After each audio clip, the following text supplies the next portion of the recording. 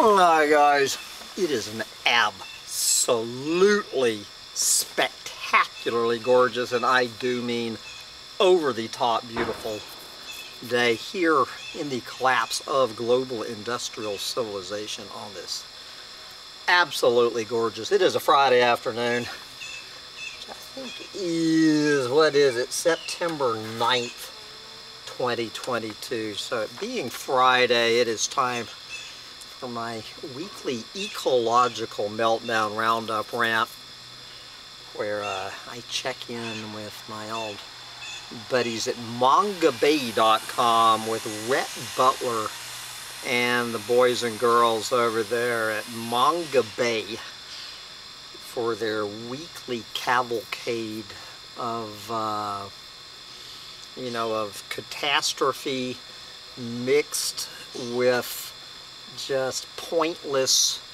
hopium. And guys, it has finally happened. I love it. Mongabay has its own YouTube channel where you can, and so each week they pick an issue to discuss in their YouTube video. So this week it finally happened. So one of their irregular programs they do on Mongabay is this hilarious piece of, apocalyptic hopium called Problem Solved. Problem Solved, where they introduce whatever the insurmountable, unsolvable problem is and start throwing out these little bright green lie platitudes and whatnot about how we're going to solve this issue or that one. So it has finally happened that the proud father, Rhett Butler, how old is Rhett's kid? I think Rhett just has one kid, although I don't know, he might have 10 by now. Last I heard, when I interviewed Rhett Butler, he had just had his first child at age 42, which I have to admit left me speechless. So I love I love the screenshot for this. Will having fewer kids save the climate? Problem solved. There you go. Having fewer kids will save the climate.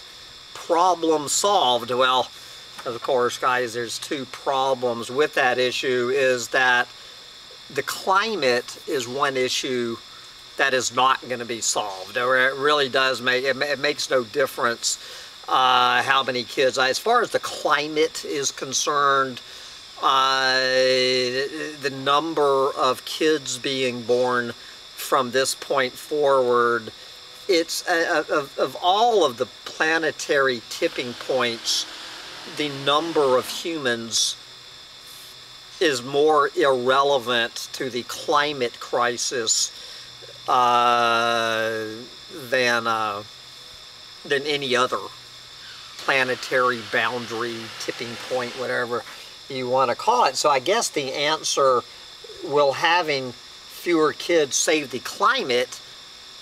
I agree, because the ultimate answer to the question, is this cop-out thing that this is everybody's choice. It is an individual choice. It is according to your own reality. That, it's a free country, supposedly a free planet. So if you want to have kids, have kids. If you don't want to have kids, don't have kids. But if you're not having kids to save the climate, which is kind of not that far from saving the planet, they're claiming, they're throwing in there, what did they actually try to suggest? That the fashion industry was as much of a threat to the climate and the planet as the as how many people are on the planet. Okay, so but here is the, you know, the adjoining article leading you into the YouTube video. Is having fewer kids the answer to the climate question? Problem solved. Okay. The human population is expected to reach not 8 billion literally any day now, and nearly 10 billion people sometime in this century, with the planet also swiftly approaching 1.5 Celsius of warming above pre-industrial levels, if you want to believe that bright green lie. Activists and scientists are urging any solution to keep temperatures from shooting higher into the danger zone. Research suggests that the single biggest thing anyone can do to reduce their impact on the environment and the climate is to choose to have one less child. Well, if it's one less than one, I agree with that. But that simple solution is complicated by thorny economic, ethical, social, and political issues. On this episode of Problem Solved, we unpack the research and examine this sensitive and controversial question: is choosing collectively, you know, as a species, as a planet, as a civilization, is choosing collectively to have fewer children really a viable solution to our climate change and or our resource overuse crises? And then they go into this 18-minute descent into bright green lie, apocalyptic hopium bullshit, just absolute bullshit, where Mongabay is sounding a whole lot like, it's not red, it's some little, one of these little lefty guys, don't know, I don't care what his name is, you know, spouting all of this crap. The bright green overpopulation denial crap. Unadulterated horseshit. 18 minutes of unadulterated horseshit with Mongabay and, of course, Rhett Butler putting his stamp of approval. I am genuinely embarrassed for Mongabay and Rhett Butler. This is the single most embarrassing low point in Mongabay's 20-year-something history. You know, I'm one step away, and I'm sure Rhett would be happy at this point just to stop doing these roundups. So, you know, you've heard all of this crap before. And before we go into the rest of the rant, let's see, there was this fellow calling himself Humpty Dumpty, who, this was Humpty Dumpty's comment, you know, answering the question, will having fewer children help save the climate? Whoever this Humpty Dumpty guy is, having 0 kids is the only solution to saving the lives of future generations of every species of earthling on the planet, with the possible exception of one species. This is basic 3rd grade math. There is nothing complicated about it. It is, in fact, the single simplest solution to saving the planet pure and simple. There is no gray area here.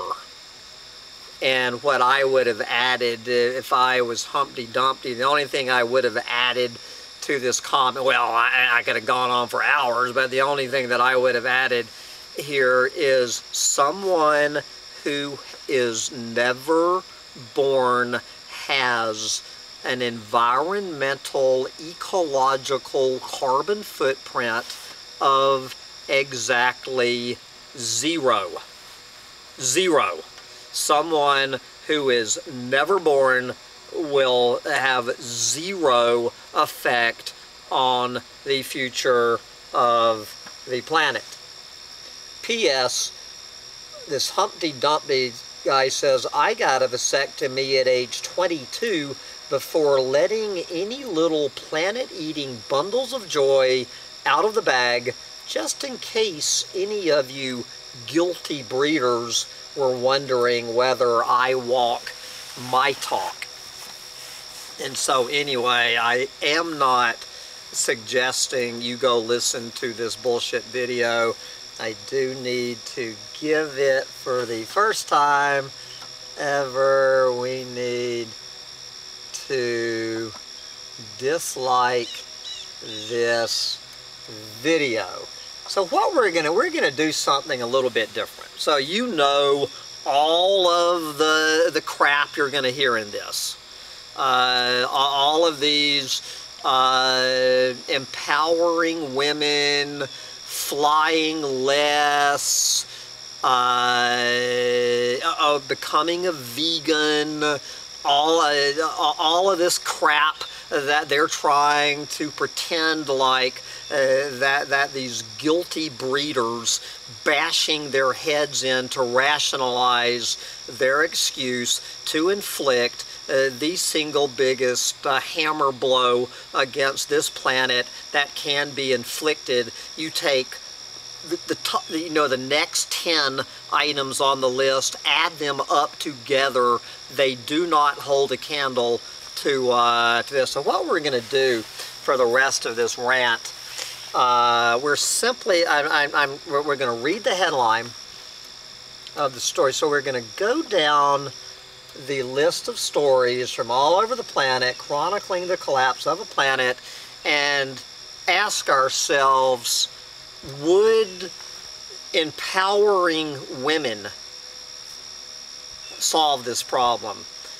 Would going, somebody in Ithaca, New York turning into a vegan, would that solve this problem?